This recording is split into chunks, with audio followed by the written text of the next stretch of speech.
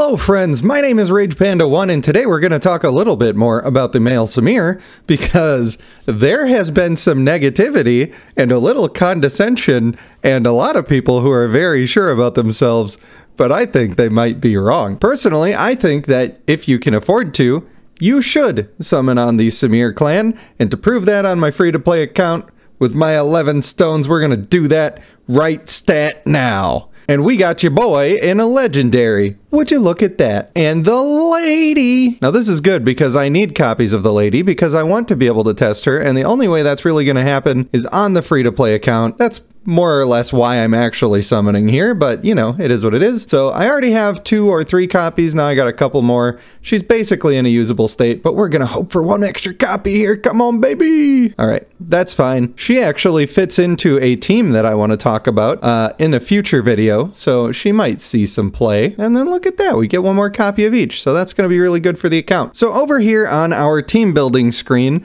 I want to talk about what's going wrong with a lot of people's builds and why they feel like, and this is the exact quote I keep hearing, it doesn't matter what he does or how much damage he does because he just dives in and gets himself killed. And my response to that, respectfully, is that actually you are getting him killed because let me break it down for you like this. This man is a tanky warrior, okay? Even when the whole team is on him, he is able to tank it very well. He brings a lot of enemy control by reducing the damage that they do. Let's look at our renowned champion. So in his giant area around him, he's reducing enemy strength. That means you're reducing the effectiveness of shields, of heals, of all of the damage that people are doing to your teammates, including yourself, and you're doing that by an honorable and a half. And every time somebody dies within that circle, you are increasing that effect. That is pretty huge. That is pretty huge. Do not underestimate that. People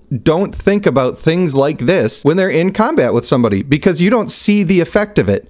You don't feel the effect of it, but the effect is there, and you would notice it if it was a slower game, if there was less zooming and craziness, and if you even paid attention during battles, which we don't have to because we have it on auto and we're watching The Office or something while we're trying to play the game. Now his Tornado Slash groups up enemies with great effect. It's very easy to get a group of 3 enemies, and with a little bit of strategy, you can increase that number to being the whole enemy team. This skill is very good, and it does a ton of damage. His ultimate skill also does a ton of damage and comes with a 3-second stun and a knockback with an AoE damage on everybody that it hits. Not only that, the stun is specifically targeting the enemy with the highest strength. All of these things are amazing. This guy's very tanky, he makes your team tanky, he does a ton of damage, he enables your team to do damage. So what in the world makes you think that it would be better if he could stand alone and tank the entire 5-man team?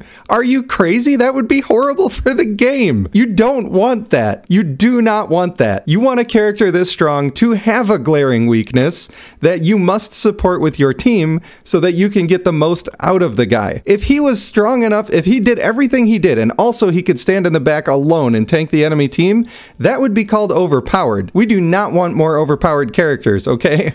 This guy is balanced through the fact that positioning is important and team composition is important. And I think that he's good enough that you should be trying to use those things so that you can take full advantage of him. So we need to support him so he's not left alone dying. How are we going to do that? Well, let's pretend that we're just standing in our campaign here, and I'm just gonna pick the team that a lot of people run. All right, I see this team all the time or something extremely similar to this. So we have our female Lionstone, female Devala, male Tidestorm, a Fulgur. I would put male Fulgur here, but I only have the female one on this account, and then male Aeson. This is about as standard of a comp as you could get in the game right now. Basically, everybody is using something that is either this or with interchangeable parts that make it this. If you put your male Simir on this team and just expect him to go and do the thing, in most places that you could switch him out on this team, it's just not going to work that well. So it's very likely that the standard team, the popular thing to do right now, doesn't fit that well with him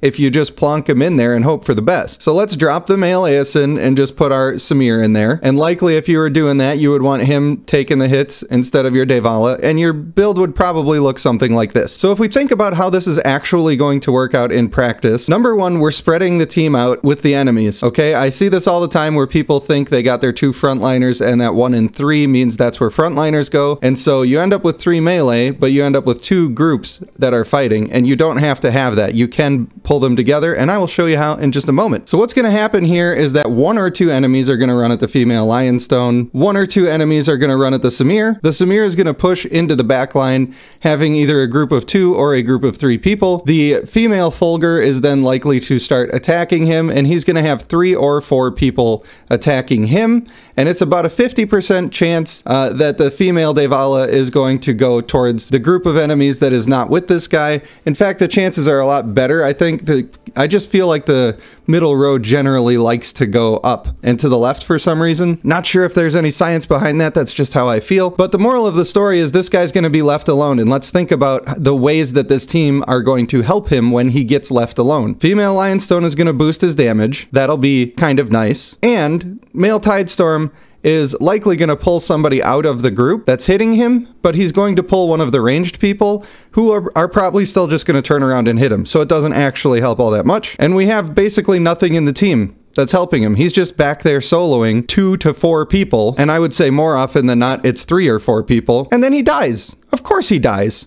What else do you think he's going to do? He's going to die. That is what's going to happen. But we can very easily make up for that. One of the easiest ways to make up for that is to use a character that everybody forgot about because he had the same issue, and that is the male Sallyhorn. Male Sallyhorn also pushes people back, and then people feel like he gets left alone, and then he dies. And the same thing is true with him. If you're just supporting him, then you're not going to really have that problem, and you don't have to worry about it all of that much. Well, now you're going to have your entire front line pushing back, and all of these 3 enemies are going to get pushed back. And what that means is that your female Devala is also going to push back. Now all of your team is up together. These people will move up into their ranged positions exactly like they would have been before, and you're going to be doing just fine. It's not going to be great for female Fulgur specifically because her line attack wants to go a little bit farther, so you want her to be as close as possible, but I think that you get the point that I'm making. Another person that goes really well with helping this male Simir to survive that people have just forgotten about, and they don't think about these forgotten characters, is female Strixbane. Don't have one on this account because it's a newer account, but she instantly teleports to the back, and then he instantly pushes people to the back, and your team's going to be all grouped up again, especially if you have somebody like a male Sallyhorn that's also pushing the stragglers into that group again. But we can do a similar thing. We can just pretend that we're getting close to that, and we'll put in our female Yevnayan. The reason is because she does a teleporting attack, and that's going to get her to the group when these 2 are pushing stuff back in the first place. Obviously, having a big nuker in your team is still really good, so you can pick pretty much any nuker that you want. This could be your female Devala, which I'm not going to use on this team. It could be a Fulgur of some kind, just about whatever you want. And for me personally, I just want to see a bunch of people spinning like Beyblades on the screen, and so I'm going to go with the female Ugrel here. She's not specifically the best choice for any of this, and she's not providing all that much in the way of making our Simir better, except that we're going to be doing extra damage at the beginning of the fight. But what would easily be better here instead of this female Ugrel would be a healer, because when he's in the back by himself, getting some heals to keep him alive is going to be great. If my Sallyhorn doesn't make it back with him, he's still going to get heals. He'll be fine. Personally, I think male Lume would be the selection that I would want to make for that particular role, because then even if he does die, he's going to get brought back to life more often than not. So I'm pretty overpowered for this battle, but let's just see how it plays out. We're going to take our 2 times off. Of course, Sallyhorn goes first. You can see our whole team is still together. I'm a little overpowered, so we didn't get to see the whole brunt of the thing. But we're going to find some more challenging content here to test that out. Now, what we would hope is that we're not going to get silenced by the taunt here, so we're just stuck with basic attacks. So we're going to switch those 2 around to try to avoid that. And I'm also going to keep my big nuker over here to try to help to avoid that as well. And of course, when we go in here, our team is all grouped up. He's not left alone. Nobody's getting soloed by the enemy team. Everybody's happy. I hate that the arena just doesn't tell you what level people actually are, what their power is actually at. It's so hard to make these videos when it's like that. Now we've got a similar team. I'm gonna think about my positioning, okay? Now, just because somebody benefits from you taking more time to think about what they actually need to do, it doesn't mean that they're bad. And just because somebody is easy and you don't have to think about it, it doesn't mean that they're necessarily better. In my opinion, I think that's a more boring playstyle, but it is what it is.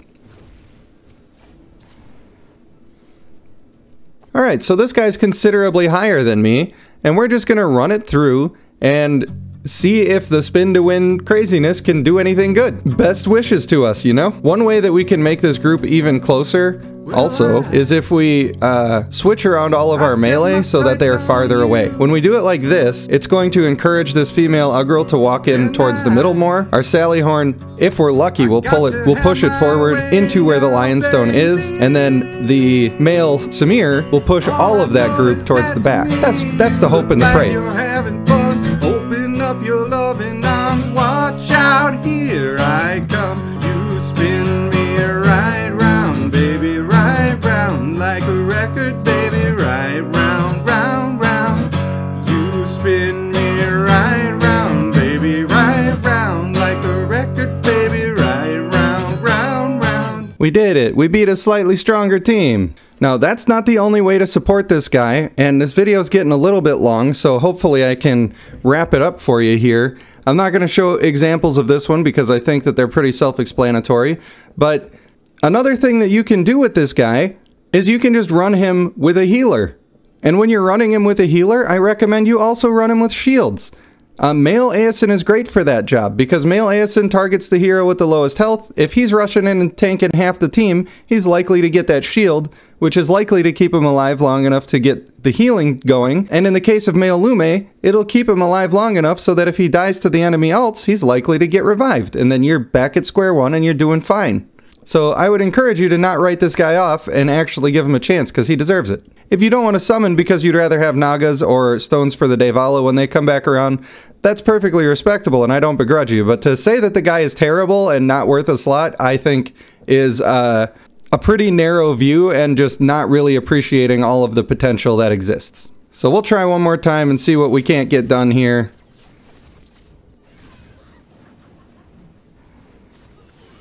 Big old stun there. Absolutely love that big stun. Now, I'm set up to have my female Ignis be my huge nuker, and a lot of you people know that the female Ignis is a huge nuker. She does a ton of damage. We are looking at a warrior who tanked almost all of the damage I took in that battle, provided CC, reduced all of the stuff the enemies were doing, and he still did considerable damage. Considerable damage. Now, of course, you're going to have some battles where it looks like he's not doing very much damage. Those battles are when he's not really spinning on that many people, or maybe he gets stunned out of his ult, or whatever. That happens with every character in the game. Don't look at one stat screen and say that it's good. Don't look at one stat screen and say that it's bad. Try to get an average and look at it, and you are going to see that this guy actually, when he's used properly, does considerable damage for somebody who can be used, and should be used, as a frontliner. That's why he's so good. You just need to support him. So I'm not trying to convince you to go spend your stones if you're not interested in them. I just think that it's weird to me to see so many people be a little bit condescending about even liking this guy or wanting to experiment and play with this guy when he's so clearly very good. And people keep talking about the clan trait, saying, well, what good is that when he just dies first? Well, it's true that the clan trait isn't the best synergy with his entire kit, and I'll give you that. But also, he doesn't have to be the one that dies first. And if he is the one that dies first, he could be the one who's revived first. So you still have plenty of options, and I think you should explore them. I'm sure I made my point. I'm sure I changed 0 minds, but if you were actually willing to sit through that and watch it, then I do appreciate you watching. I do appreciate all of the comments. Man, I have gotten over 200 comments in the past 24 hours. And that has been a lot, so I'm glad people shared their opinions. I should update also that I don't feel like there's anything weird about the companion summons. I've heard a lot of bad stories about it. I've heard a lot of good stories about it. It's about even. I mean, that's just how RNG works. So I feel like if you got unlucky, then that's unfortunate that you got unlucky. I know that I didn't feel like I got very lucky, but I don't think that Goat Games did anything nefarious this time around. It's unfortunate that we have to actually question that because of their previous behavior. If you are one of the people who is questioning that, then you know what? I don't blame you. I do not blame you, because especially that Hyrule thing, that was questionable to say the least. So I want to thank you for watching. I have been RagePanda1, and I will see you in the next one.